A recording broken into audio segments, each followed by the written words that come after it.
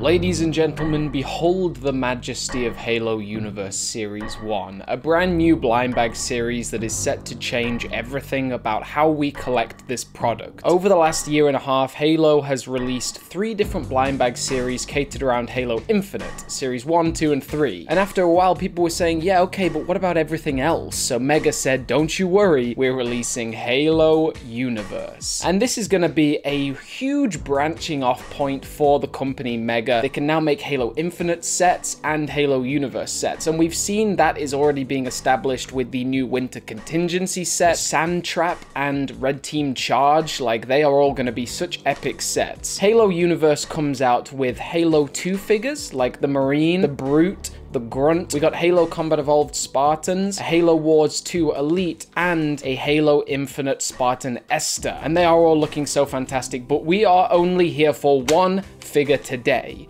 I will have a full unboxing, a full review of Halo Universe soon. I actually had a preview review with Kevin Hurd from Halo Collector. You can check that video out right now. And I'm gonna do a full unboxing soon, maybe even a full box unboxing. But right now, I'm thinking about that monkey. I got monkeys on my mind. And not just one monkey, 6. 6 Halo 2 Brutes. We're gonna cut them all open today, build them up. I'm so excited, man. Like, this Brute is unreal. It's got a lot of Tartarus molding, but then the head is completely new. It's got the return of the Brute plasma rifle. It's such an epic figure. The second I saw it, I fell deeply in love with the brand new generation of Craigs. A hairy Craig. Craig Anniversary, Halo 2 Craig. Here we go, 3, 2, 1.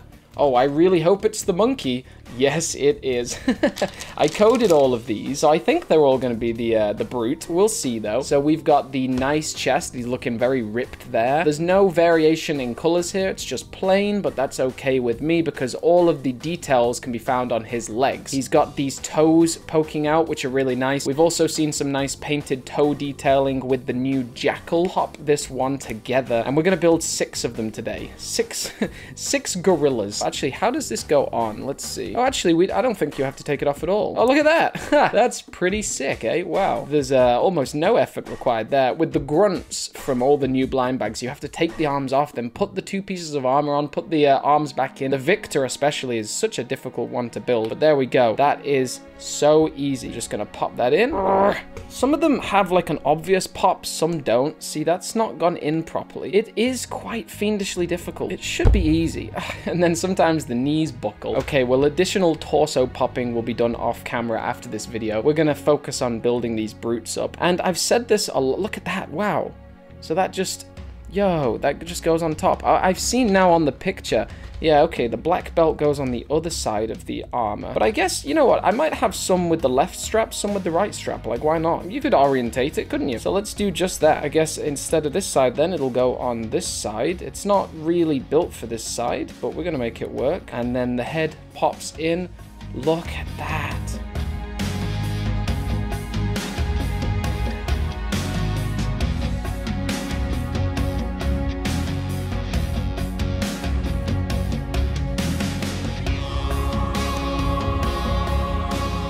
Finishing my sentence, I have noticed with a lot of these new figures, when you see pictures of them online, they could be McFarlane figures, man. Like, they're so detailed for the size. That's what got me into Mega, really. Like, I collected Mega Construx and I had this YouTube channel for a while, but when Super Articulation came along, I was like, this is just exceptional. That red plasma rifle, it's not going to be detailed. You know, we never have painted weapons in blind bags. But look at that. That is the first of our Halo 2 Anniversary Brutes, and that is just exceptional. So cool. So I guess the second one, we're going to alternate between the left and right straps.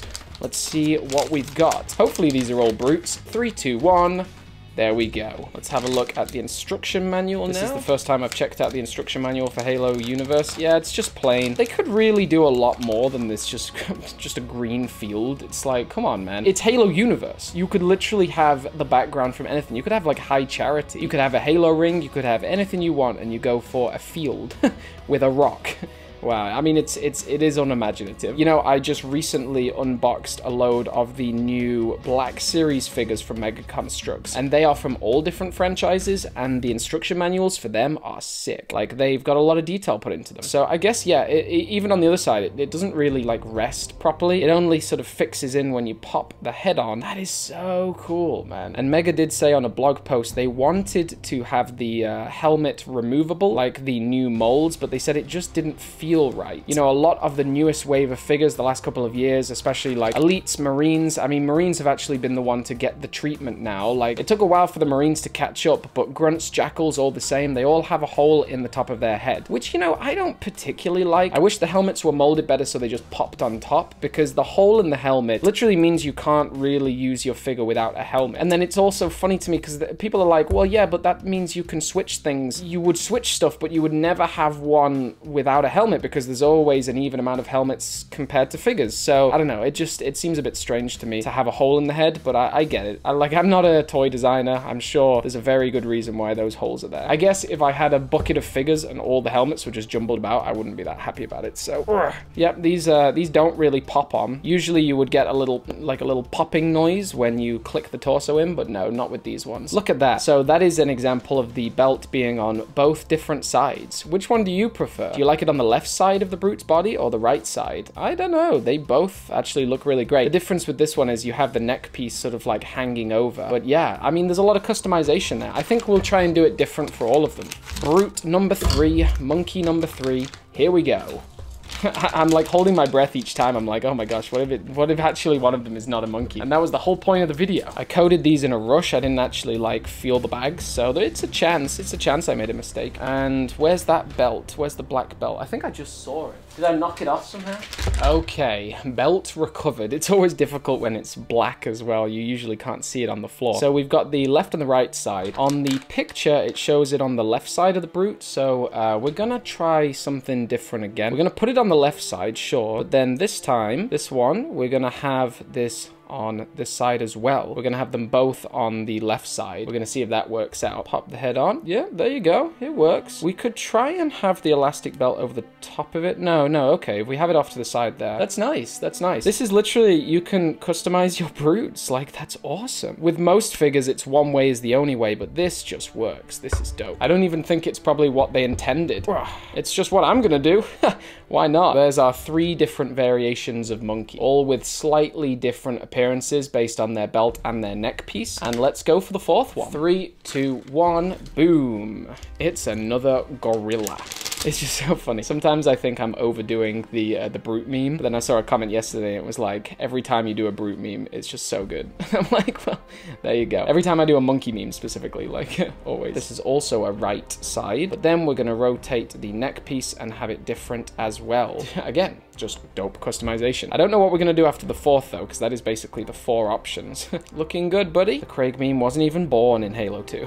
I've seen a lot of the Craig Easter eggs. I'm yet to find them yet because I am very, very slowly playing through Halo Infinite's campaign. I'm basically playing as slowly as possible, but eventually I will get there and see those beautiful Craig memes. They literally, these do not pop in properly. I guess they go in softly. Maybe that's, I mean, it might be a new innovation. It might be a new design that they just like slowly or softly sort of pop in. I don't know. Also, this guy's gonna be right-handed. Why not? I realize none of them have been right-handed so far. 2 on the, oh, this one's kind of gone over the, it looks like it's gone over the front, which is kind of interesting. So they all look different. Very, very cool. Very, very cool. That means we're 2/3 of the way. Let's get the next monkey out. I hope you enjoy these kind of videos. I've got a brand new tripod setup, and I tell you, it's a game changer for me. It's making this work so much more enjoyable because in the past, I've not been able to record videos like I want, man. Like on, oh, hello. Can we try this? Can we try putting it on top? We'd then have to secure this. Can we just force it on? Yo, there we go. Another variation.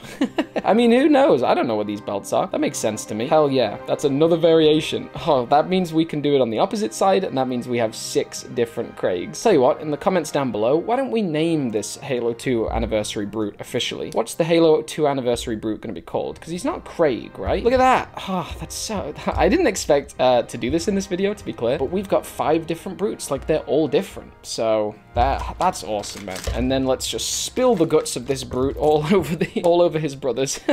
He just got blown up by a frag grenade, and there's nothing left of him. Mourn your brother. All right, let's spread him out, and let's build the final monkey. We're gonna put this on top, right? There we go. Yeah. The other side, so we have all this funkiness at the front. Let's see if it'll work. I guess we could take it even further and pop it right round. Look at that. It's like a full-on chest piece. Whoa. I'm drunk with power. That's really close to the neck joint, so I'll alleviate that pressure a bit by putting this on this side of the Brute, and then the helmet, just cram it on top. Yes.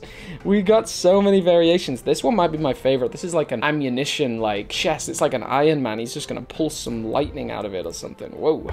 Maybe I'll find that in a few days' time, all of these monkeys have just, like, popped out of their torsos, but we'll see. The final one gets his base plate. You thought this would just be 6 plain monkeys, but no, I have taken it to a different level. That is some dope customization, and I really hope after seeing this video, you do the same, because that's so dope. Like, look at it. They all look different. They all have some variation to them, and I'm excited about that. Like, I love customizing my figures, but I don't like pop and swap so much because I want to keep my figures together, and I don't want to lose all the pieces between loads of different figures, so this is a great alternative. They all genuinely have a bit of a different personality about them. I would say this is the leader with this like really menacing looking chest piece. Even this one, he doesn't have like any features on his front, it's just one strap. Alright, so thank you very much for tuning in today, guys. I really hope you enjoyed this glorious chimpanzee review. We got 6 of these, and as you can tell by the title, this is part 1. I'm going to hopefully collect more and more and more and more of these. As many as humanly possible. Like, I want a huge army to recreate some kind of high charity situation. Like, I want as many of these Brutes as possible. If you ask me, they are like the best figures that Mega's made this year. Maybe